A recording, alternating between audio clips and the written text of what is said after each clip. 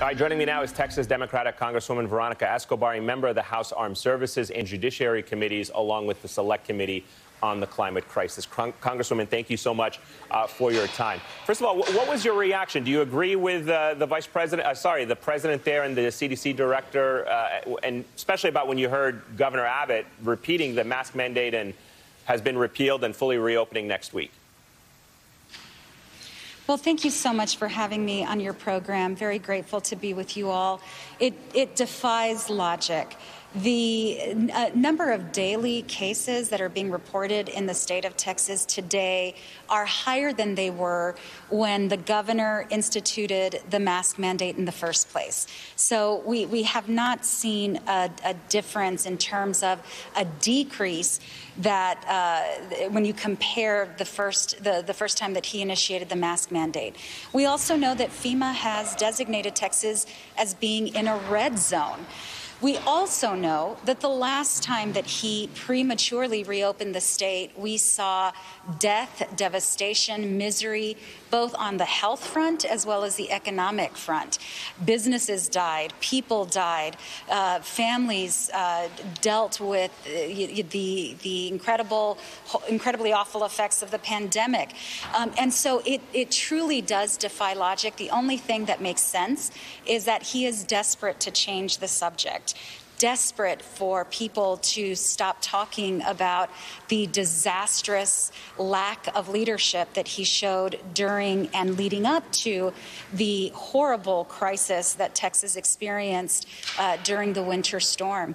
And so my message to Texans is ignore the governor. He is clearly uninterested in protecting human life and truly uninterested in ensuring that we have an economic recovery that is sustainable. Wear our masks.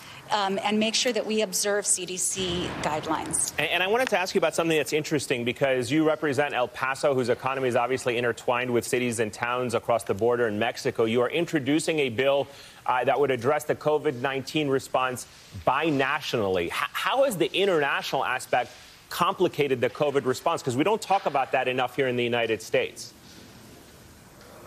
We don't talk about it enough. And those of us who live and work on the U.S.-Mexico border, and I would say the same thing is true for those who live and work on the Canadian border, we know how intertwined our economies and our successes and our failures are. There's an old saying that if El Paso sneezes, its sister city, Ciudad Juarez, catches a cold. That's how closely aligned we are. We also know, as we saw through the passage of the USMCA, that our economies are deeply intertwined and that we rely on these supply chains.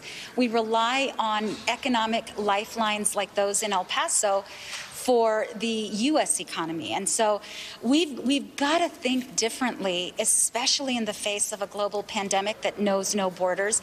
This will not be the first global pandemic or the last, but we've got to be better prepared. The previous administration, the Trump administration, their policy with regard to the pandemic was to surrender to it. We finally have a president who is interested in crushing the pandemic and bringing our economy and our communities back to life. Well, we've got to plan, and I have full confidence that President Biden will do this, but I want to write it into law so that it's permanent. We've got to plan for these binational communities, these binational regions, so that we plan together and we're able to mitigate the devastating impact of pandemics like this in the future. And let me ask you, if I can, before I let you go, about COVID relief and the bill today. The Senate obviously started debating that relief bill. President Biden signed off on lower income limits for stimulus checks in a move to, at least as it's being described, to appeal to moderate Democrats. This, of course, after the minimum wage provision had to be removed from the Senate version. Are you concerned too many concessions are being made on this specific bill?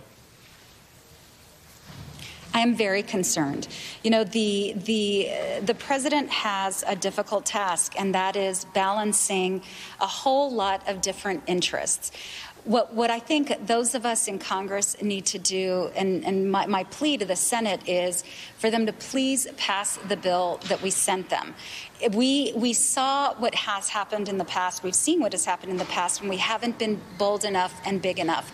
We've also seen economic disparities they've been laid bare during the COVID crisis. We've seen the rich get richer, we've seen the poor get poorer, and we've seen an erosion to the middle class.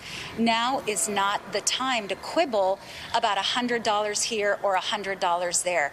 Let's pass this bill, let's get support and help to the American people, and let's begin to rebuild our country after 4 years of misery under Donald Trump, but after 1 year of misery of the COVID pandemic. All right, Congresswoman Veronica Escobar, thank you so much for your time and insights. Greatly appreciate it.